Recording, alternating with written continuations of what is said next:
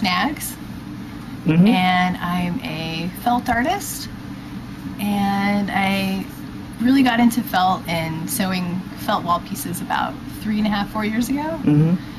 And I sort of got into it. I got on a sewing kick, and I started with making pillows, sort of like a mixture between like vinyl pillows and felt pillows. Can you explain your process and like from start to finish? Like, where do you get your inspiration for some of them and stuff like that?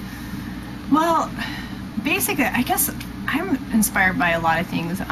Most of them are, you know, a lot of, well, I guess like my main passion, where it all kind of comes from, is I'm a huge like eBay collector, and I've been finding like these amazing things over the last few years since I started like collecting like 10 years ago, and I'm really inspired by like old toy companies like Mattel, Knickerbocker, Ideal.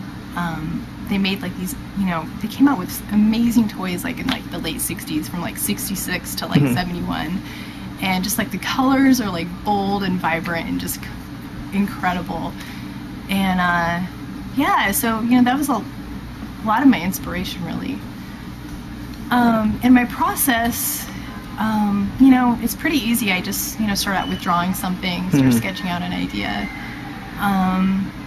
Yeah, and then I just kind of draw it on paper and then translate that, you know, into the sewing version. So, why felt?